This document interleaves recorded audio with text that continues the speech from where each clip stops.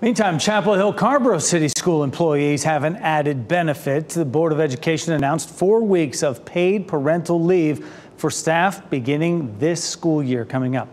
WRAL's Brian Shrader explains what brought on this decision. Brian. Jeff, right now, Hill-Carrboro City Schools employees are like those in most North Carolina districts. They have to use unpaid leave of up to a year when they have or adopt a child just to keep the job open. But now they will no longer have to make those tough decisions. Board of Education Vice Chair Ronnie Dassey tweeted yesterday that the approved budget provides 4 weeks of paid parental leave for the staff. It is all locally funded, using about $400,000 to pay for the benefit. I reached out this morning to Hill-Carrboro City School Superintendent Dr. Anaya Hamlet. She says in this tight labor market, this new benefit will help the district stand out.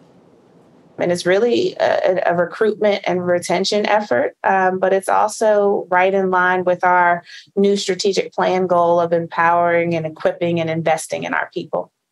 That new policy begins with the upcoming 2022 to 23 school year, Jeff. Valuable retention and recruiting tool. Brian, thank you.